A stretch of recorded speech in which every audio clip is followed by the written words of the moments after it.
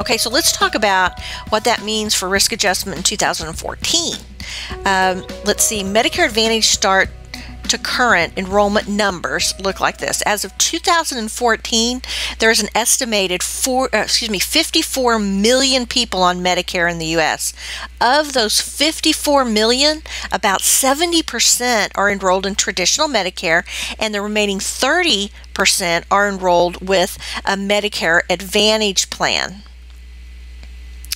Since 2004, the number of beneficiaries enrolled in private plans has almost tripled from 5.3 million to 15.7 million in 2014. Huge difference. 2014 not only was a new year, but it was meant that the ACA was fully in effect, and with that meant plan denials for pre-existing conditions and underwriting would now become extinct. Okay, now there's a greater risk for a higher mix of sick versus healthy individuals who are now going to be covered by an MA plan. Okay, this means that the MA plans are going to have to manage their members' care by coordinating with plan providers better than they have in previous years, with better MLR management and member satisfaction for starters. Okay, so how does risk adjustment work?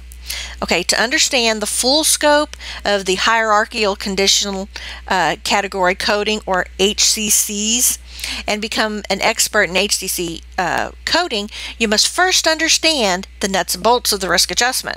So here we go. Risk adjustment, or RAs, is a hybrid of what you may know as traditional capitation. A traditional capitation system for a managed care organization pays a provider or group a fixed dollar amount on a per member per month basis. They call that the PMPM, which includes all services that a plan member may require during a calendar year. Okay. Traditional capitation arrangements will generally set a provider or a group the PMPM rate based on certain demographic factors that usually include the following. You've got the member's age, you've got gender, and geographic location. Medicare Advantage risk adjustment payment methodology takes traditional capitation and adds in additional dollars for those members who have active chronic conditions and are higher in cost to treat. RA uses a classification system that takes a member's illness and groups them into what are known as hierarchical condition categories, or the HCCs, which in turn have a relative value to over 3,000 ICD-9 CM codes. 2014, 3,166. This is going to increase. An HCC code is similar to facility-based diagnostic related groups, or DRGs, which are used to determine hospital reimbursement. The HCC code's payment methodology is based on diagnosis codes, and DRG codes are based on CPT for procedural codes. Okay, now let's talk about the parts of Medicare. You've got Part A, B, C, and D.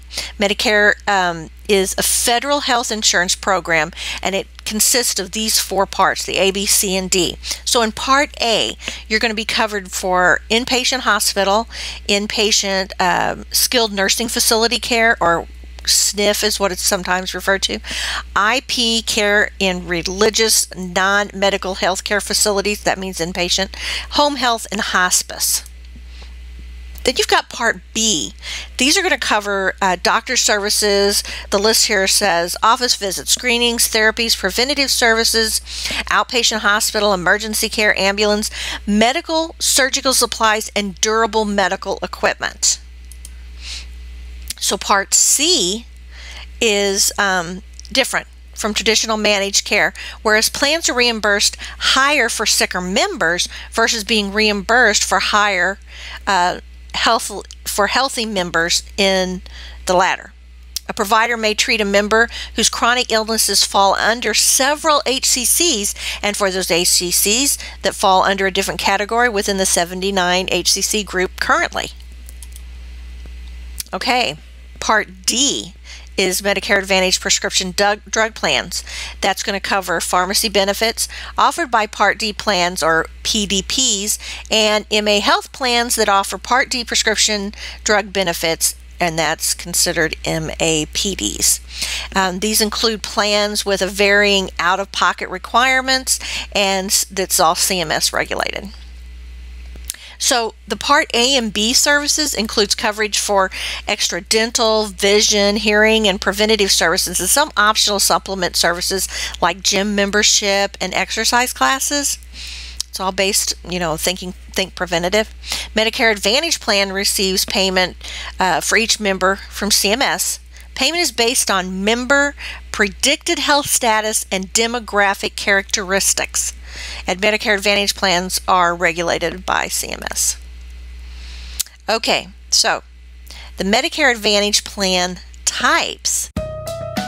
To learn more about HCC coding and HCC coding training, click the button below to go to codingcertification.org or watch the next HCC coding video in this series.